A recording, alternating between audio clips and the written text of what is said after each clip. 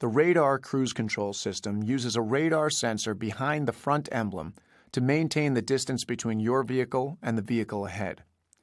In addition, the system illuminates a warning light in the instrument cluster and sounds a warning beep if your vehicle starts closing in on the vehicle ahead when, for example, the vehicle ahead brakes suddenly.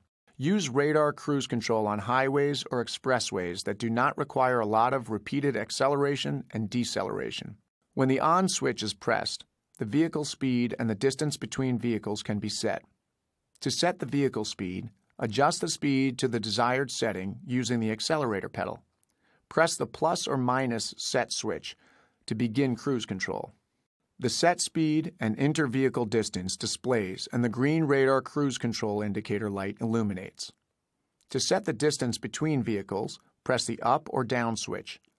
The distance between vehicles is set to a shorter distance each time the up switch is pressed, and to a longer distance each time the down switch is pressed. The distance between vehicles can be set to one of 4 levels: long, medium, short, and extremely short.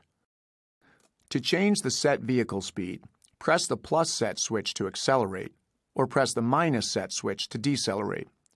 A short press changes the vehicle speed by 1 mile per hour, and a long press changes the vehicle speed by 5 miles per hour.